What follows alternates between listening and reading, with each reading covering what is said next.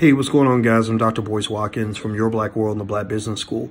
I'm not decked out or dressed up or anything, but I had to share this thought with you that I hope you'll understand where it's coming from, the spirit with which it's intended. I was thinking about the fact that Black people are the only people that I know of who actually seek to send their children, they raise their children to serve white people. We wonder why white supremacy is so powerful. Well, we're investing directly in white supremacy and supporting it when we take our most valuable financial assets that are worth billions of dollars, our children, and we invest our children's future into white supremacist corporations, white supremacist institutions. So I was thinking about the fact that we're the only group of people that will raise our children and prepare them to go work for a white man. We will prepare them to go serve their oppressor. I would say that that's a lot like a parent raising their daughter and saying, I'm going to take you to an R. Kelly concert, hoping that you'll get your big break. If I'm lucky, R. Kelly will bring you on stage.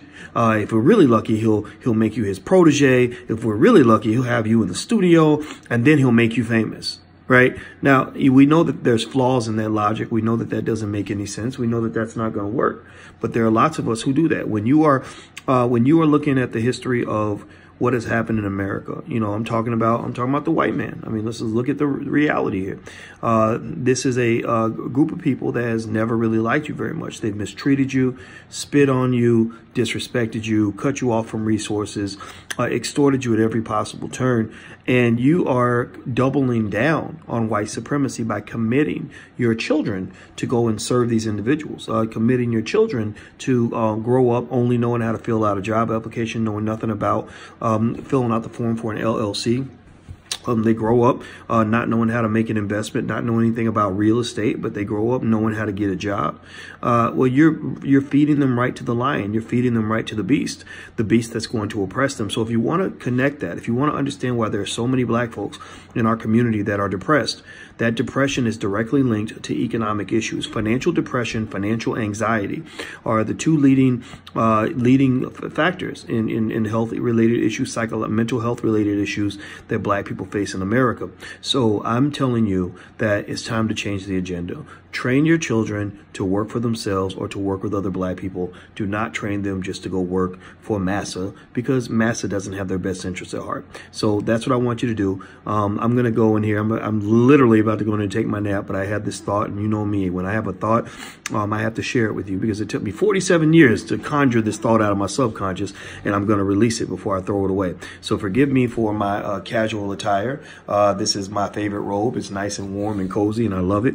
And if you want your children to learn about wealth, we have a great wealth building program for children in the Black Business School. If you'd like to go check it out, go to blackmillionairesoftomorrow.com. That's blackmillionairesoftomorrow.com. What I did was I took college level economic concepts, broke them down for children, broke them down for 7-year-olds, 8-year-olds. I understand we have children that are 6, 7, 8, 9, 10 years old and up, as old as 80 years old in the program, for people that are intimidated by wealth.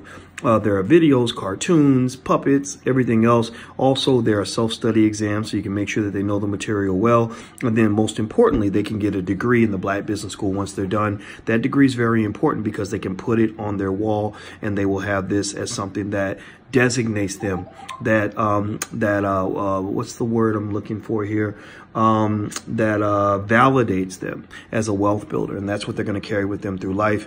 Attitude is everything. So this shapes their attitude and not just their training level. But even beyond that, they're going to have a financial literacy level that exceeds the average college educated adult.